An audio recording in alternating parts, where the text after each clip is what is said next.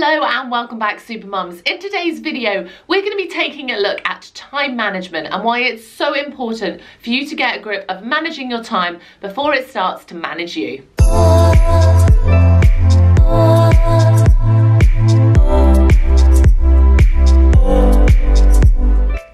As always, please make sure you are liking, sharing and subscribing so we can reach more mums and help them enjoy their motherhood too.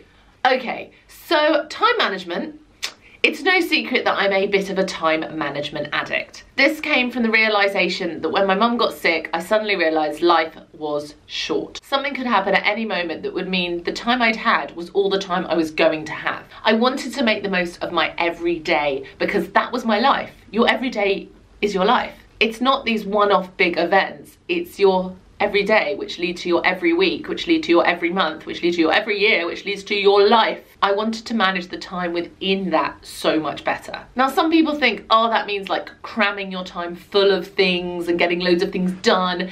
But actually for me, it's kind of the opposite. It means when I manage my time, I am suddenly got space for chill out time. I've got time for family time and rolling around on the floor for cuddles, and I've got the time to go off and fill my cup up and do a little bit of self-care. I've got time to do all those things that matter to my values. I have a short PDF download about discovering your values, if you're not sure what I'm talking about there, which I will link down below, and that helps you go into what are the 10 areas that are most important to you. What areas in your life that you need to have there to basically complete your soul, to fill you up. If I didn't manage my time, there is no way I could fit in all those 10 things that are really, really important to me. I don't feel complete unless I have a certain level of each of those in my life. And how am I going to do that if I'm not managing my time? Time can get away with you so quickly. How often have you sat down on your phone to just have like 5 minutes on Instagram and like 2 hours later you're still scrolling, your like leg has gone numb and you suddenly realised you're still sat on the loo? Is that just me? I am terrible for this until I really looked at, hang on a minute, I'd much rather be doing something else with these 2 hours. Now I have set times throughout the day that I will allow myself. Literally, I put a timer on and sit and do my social media. The other times I pop onto social media, I either because I've scheduled to do something, like I've scheduled to do a live at that time, or that I've done something a little bit quicker. So these are my little social media buffers. If something's happened a little bit quicker, maybe I've got somewhere quicker so the traffic wasn't so bad, I'll allow myself a bit of time there to sit through social media. But there's always a deadline because I've gone somewhere for something. The key thing is that I have managed that time. So it's by my choice and it's by my design. And your time is yours.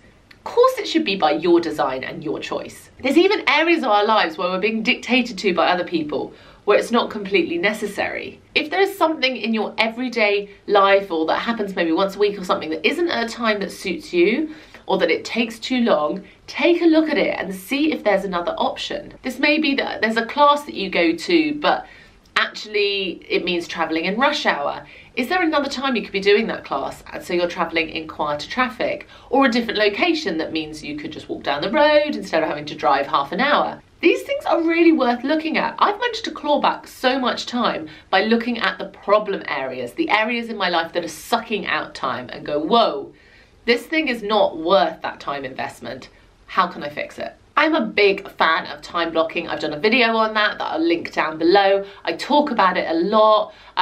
We've done things in the Facebook community group about how to manage your time and time block out so much better and really get a grip of where is all your time going. In the meantime, Google Calendar for me is an absolute game changer. And I was someone that loved paper, but moving my diary into that digital format and all the features that Google Calendar offers, it just really took my time management to a completely different level. This isn't in any way sponsored. I would love to one day be sponsored by Google Calendar because I do mention them a lot. If you've watched my other stuff, I feel like this is coming up a lot.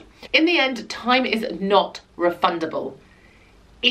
We don't get any money back for the time we've wasted. We don't get any time back for the time we've wasted. So it's time we got a grip of ourselves and our time. I would love to hear what's the one thing that you really wish you had more time for down in the comments below. and then maybe I can help you find that extra time. I look forward to connecting with you on this amazing journey through motherhood. And remember that being a super mum is all about being the mum that you want to be. Remember, don't forget to hit subscribe and turn on your notifications to never miss out on a video again.